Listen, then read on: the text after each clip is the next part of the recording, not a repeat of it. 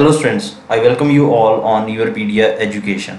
So today I am going to give you another job update. So that is very important for us. So that is BARC. तो BARC में engineering graduates और science graduates के लिए vacancies out हुई हैं and आप इसमें apply कर सकते हो. So when you Google BARC, so this page will open. So this page will also come on the Google. So that is engineering BARC online registration. So just click on this page, and after clicking on this page you will get this sort of page. Okay, so on this page you have to go there. Okay, so that is important information brochure and apply online and candidate login. तो यहाँ पर important information है और information brochure है और downloads में advertisement है, उसे आप डाउनलोड कर सकते हैं. Just come here for this advertisement. तो ये एडवर्टाइजमेंट अभी आउट हुई है, ठीक है. तो so this is department of atomic energy, Bhabha atomic research centre training schools invite engineering graduates and science post graduates. Okay, तो engineering graduates, B take and science post graduates जिन्होंने आई विल से एमएससी किया हुआ है और जिन्होंने B take किया हुआ है वो एलिजिबल हैं. ओके, सो कौन कौन से एरियाज में हैं? साइंस एंड टेक में nuclear reactor, accelerator and fuel cycle technologies.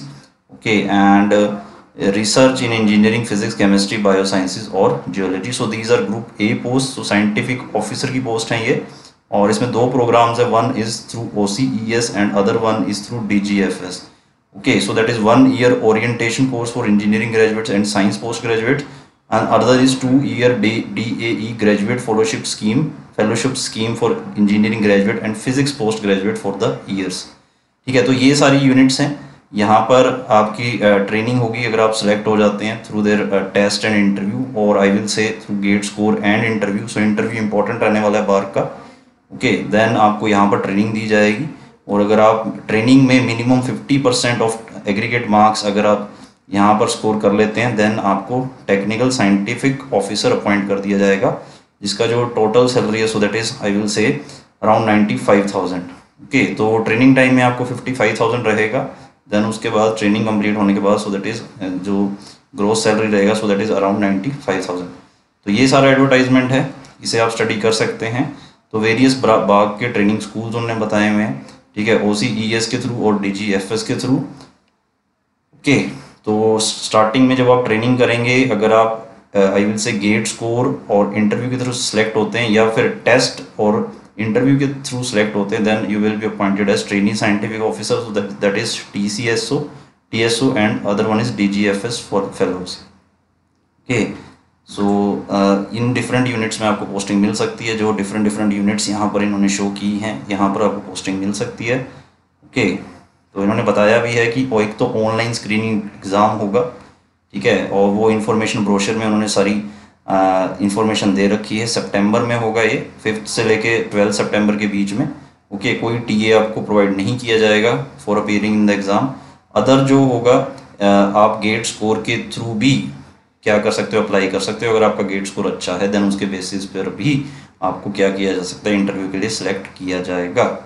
Okay, तो अगर किसी का आपके पास गेट स्कोर भी है और अगर आप स्क्रीनिंग टेस्ट भी दे सकते हैं तो दोनों ही दीजिए, ठीक है. तो दोनों के थ्रू आप क्या कर सकते हैं, आप यहाँ पर इंटरव्यू में पहुँच सकते हैं. Okay, so this is a selection interview. कहाँ कहाँ पर होंगे ये सारा उन्होंने बताया हुआ है, एंड एलिजिबिलिटी क्राइटेरिया उन्होंने सारा बताया हुआ है यहाँ पर, ठीक है. किसी ने अगर बी टेक किया हुआ है इंजीनियरिंग में, 5 year इंटीग्रेटेड M.Tech कोर्स किया हुआ है with 60% aggregate marks in one of the 9 engineering disciplines, ठीक है. एंड किसी ने अगर गेट स्कोर, किसके पास गेट स्कोर है, वैलिड गेट स्कोर 2020 और 2021 का. इसमें एक और जो मेन बात है, जिनकी जो बी टेक है, जो डिग्री है, अगर वो इन ब्रांचेस में है, aerospace, automobile, automotive, biomedical, electronics, instruments, communication, information technology, MCA किया है किसी ने, then other also electronics and computer engineering, biomedical and electronics, तो वो एलिजिबल नहीं है. ओके, एंड एक और main point, gate score in the same engineering discipline as the qualifying degree discipline. जिस ब्रांच में आपने डिग्री किया हुआ है, बी टेक किया हुआ है, उसी ब्रांच में आपका गेट भी क्वालिफाइड होना चाहिए. This is the main thing जो इन्होंने यहाँ पर मेंशन की है. एप्लीकेशन फीस उन्होंने बताई हुई है, so that is 500 rupees. Nationality is that is citizen of India. Age limit क्या बताया हुआ है, as on August 1 so that is general category is 26 years, OBC 29 and SC/ST is 31 years. Okay, तो ये सारा उन्होंने बताया हुआ है। एंड अगर कोई ऑलरेडी काम कर रहा है, कहीं पर जॉब कर रहा है, सेंटर, स्टेट, PSU या दूसरे इंस्टीट्यूट्स में, तो उन्हें NOC प्रोड्यूस करना पड़ेगा at the time of interview. Okay, Fehling which they may not be interview. तो अगर आप NOC प्रोड्यूस नहीं करते हैं तो आपका इंटरव्यू नहीं लिया जाएगा। Okay, so how to apply, only online applications will be accepted. Okay, so candidates are required to visit the website www.barconlineexam.in in the period July 12, 2021 to August 7, 2021 and submit an online application by following the instruction therein. So candidates are advised to read the information brochure before applying. तो आपको information brochure भी provide किया हुआ है, उसे detail में आप read कर सकते हैं। ओके, तो कौन कौन से डिसिप्लिन एलिजिबल हैं, mechanical, chemical, metallurgy, electrical, electronics, instrumentation, computer science engineering, civil, nuclear engineering, okay, bio sciences, physics, chemistry, ये सारा उन्होंने बताया हुआ है, जियोलॉजी। ओके, सो अकॉर्डिंगली आप देख सकते हैं। एंड अदर देन दिस, हाँ, सो द इम्पॉर्टेंट जो टेबल है उसमें ये है, relevant MTech that is masters programme, name of department, centre at the MTech institute, so mechanical engineering. तो ये सारा इन्होंने बताया हुआ है यहाँ पर। So this is the important thing I will say, ये है यहाँ पर इम्पॉर्टेंट क्या है कि आप ऑनलाइन एप्लीकेशन कब से स्टार्ट कर सकते हैं फिल करना, 12 जुलाई से। And last date of registration is 7 August and last date of submission of online application 9 अगस्त। ठीक है, तो लास्ट डेट ऑफ क्या है अप्लाई करने की, 9 अगस्त। And online examination slot booking is from 20th to 25th August. Online exam कब होगा, 5th to 12th। ठीक है, एंड उसके बाद display of list of candidate short listed for interview 21 September. Okay, then उसके बाद दोबारा से आपको चॉइसेस प्रोवाइड की जाएंगी इंटरव्यू के लिए, स्लॉट सेलेक्ट करने के लिए, फ्रॉम 24 to 28। देन आपके इंटरव्यू होंगे अक्टूबर में, 4 अक्टूबर से लेकर 29 अक्टूबर तक। ओके, सो तो जो भी OCES DGFS 2020 programmes, 2021 programmes apply करना चाहते हैं वो barconlineexam.in को विज़िट कर लें और वहाँ पर जो इंस्ट्रक्शन दे रखी हैं उन्हें फॉलो कर सकते हैं एंड अकॉर्डिंगली अप्लाई कर सकते हैं। Other than this, information brochure में जब आप जाएंगे तो ये है इसका इंफॉर्मेशन ब्रोशर। तो इसमें काफ़ी डिटेल में दिया हुआ है, ठीक है, सारा कुछ इसमें डिटेल में बताया हुआ है इंफॉर्मेशन ब्रोशर में। So training schemes and employment description के बारे में बताया हुआ सारा का सारा, इसे रीड कर सकते हैं। ठीक है, and other than this, so during training जो आपका स्टाइपेंड रहने वाला है, so that is around 55,000 per month. Okay, and other than this, this is I will say grade and पे स्केल जो कि अकॉर्डिंग टू 7th पे कमीशन यहाँ पर बताया गया। ठीक है, एंड एट द टाइम जब आप आई विल से जब आपकी ट्रेनिंग कंप्लीट हो जाएगी, so that is around 95,000 per month जो आपकी सैलरी रहने वाली है। एंड सिलेक्शन प्रोसेस सारा बताया हुआ है जो मैं आपको ऑलरेडी बता चुका हूँ वहाँ पर। ठीक है, सो सिलेक्शन प्रोसेस वही रहने वाला है, गेट स्कोर के बेसिस पे 2020 एंड 2021 एंड और किसके बेसिस पर आपको स्क्रीन आउट किया जाएगा, so that is based on the written test. ठीक है, तो उसके बाद स्क्रीनिंग की जाएगी गेट स्कोर और रिटन टेस्ट के बेसिस पर, उसके बाद कुछ कैंडिडेट्स का इंटरव्यू होगा। ओके, सो ऑनलाइन एग्ज़ाम होगा सितंबर 2021 में, ये ऑलरेडी बता चुका हूँ। गेट स्कोर पे उन्होंने बता दिया है, 2020 एंड 2021 वाले एलिजिबल हैं। Okay, and other than this, selection interview उन्होंने बता दिया है। सो अगर आप इंटरव्यू अटेंड करते हैं तो आपको two way normal AC 3 tyre train fair आपको मिलेगा एंड सिलेक्शन इंटरव्यूज़ अक्टूबर में होंगे। तो मेनली जो इसमें आपका परफॉर्मेंस जो इंटरव्यू में रहेगा वो ही आपका सिलेक्शन दिलवाएगा। ओके, उसके साथ आप मेडिकली फिट भी होने चाहिए एंड आई विल से जो इसका रिजल्ट आ जाएगा, so that is in 2nd week of November. Okay, so this is the eligibility criteria जो मैंने आपको बताया था।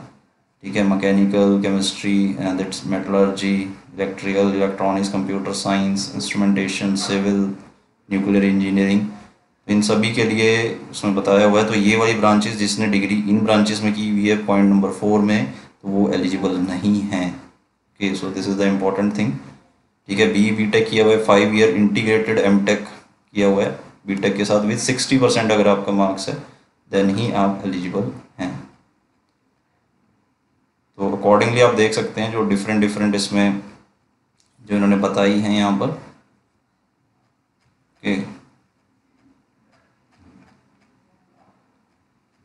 डिफरेंट डिसिप्लिन्स के बारे में भी इन्होंने बताया हुआ एलिजिबिलिटी, वो आप चेक कर सकते हैं इस ब्रोशर में डिटेल में। अकॉर्डिंगली अपनी एलिजिबिलिटी आप चेक कर सकते हो। मिनिमम 60% एग्रीगेट मार्क्स आपके होने चाहिए।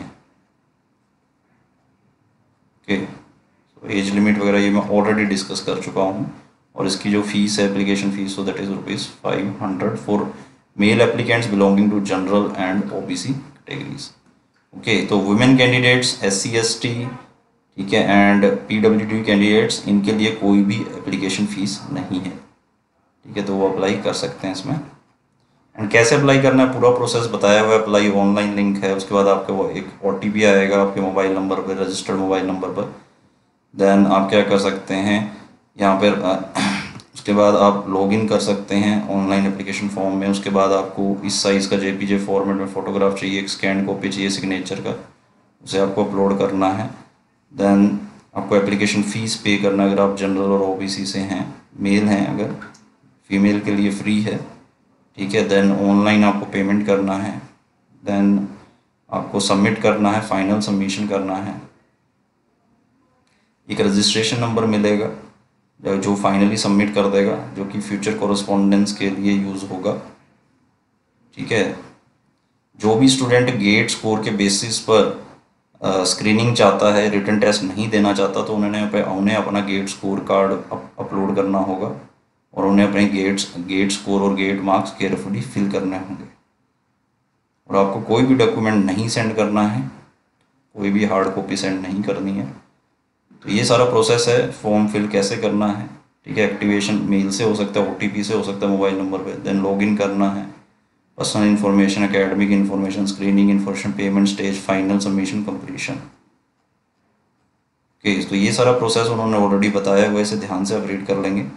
ठीक है, उसके बाद ये जो टेबल है जो इम्पोर्टेंट है हमारे लिए, आप देख सकते हैं। BTech अगर मैकेनिकल में है तो गेट भी मैकेनिकल में होना चाहिए। तो इन ब्रांचेस वाले एलिजिबल हैं। केमिकल, ठीक है, केमिकल में वैकेंसीज हैं तो BTech केमिकल में होना चाहिए, गेट भी केमिकल में होना चाहिए। मेटलर्जिकल में इन सभी में आपका डिग्री हो सकता है, मटेरियल साइंस में भी हो सकता है, फिर मेटलर्जी में भी, बट गेट मेटलर्जिकल इंजीनियरिंग में होना चाहिए।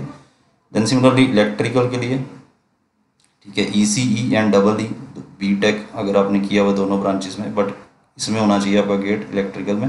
सिमिलरली इलेक्ट्रॉनिक्स के लिए बताया है, कंप्यूटर साइंस के लिए आप चेक कर सकते हैं, इंस्ट्रूमेंटेशन के लिए चेक कर सकते हैं, सिविल के लिए चेक कर सकते हैं, न्यूक्लियर इंजीनियरिंग के लिए। Okay, so fast breeder reactor technology का बताया हुआ है। BTech आपका किस में होना चाहिए, या MTech होना चाहिए मैकेनिकल केमिकल में, and same as qualifying degree. ठीक है, अगर इसके लिए आपको अप्लाई करना है तो मैकेनिकल और केमिकल, ठीक है, इसमें हो सकता है। सिमिलरली इसमें फास्ट रिएक्टर टेक्नोलॉजी, ये आप एलिजिबिलिटी चेक कर सकते हैं। Quality assurance and quality control के लिए आप चेक कर सकते हैं इस टेबल में। ये टेबल हमारे लिए इंपॉर्टेंट है, जो इन्फॉर्मेशन ब्रोशर में दिया हुआ है, एलिजिबल डिसिप्लिन्स। ठीक है, तो इसे आप अच्छे से स्टडी कर सकते हैं। और भी चॉइसेस इन्होंने बताई हैं, आप कहाँ कहाँ अप्लाई कर सकते हो। अगर आपने BTech किया हुआ है किसी ब्रांच में, तो वो सारे इन सभी में ये पॉइंट्स बताए गए हैं। तो इसके अलावा जो साइंस ग्रेजुएट्स हैं उनके लिए भी यहाँ पर ऑप्शंस दिए गए हैं। ठीक है, तो वो ये चेक कर सकते हैं सारा का सारा, गेट किस में होना चाहिए, आपका डिग्री किस में होना चाहिए, सारा इन्फॉर्मेशन पोर्शन में बताया हुआ है। ठीक है, देन ट्रेनिंग स्कूल क्या होगा और ट्रेनिंग स्कीम क्या रहेगी आपकी, वो सारा इस टेबल में हमने बताया हुआ है।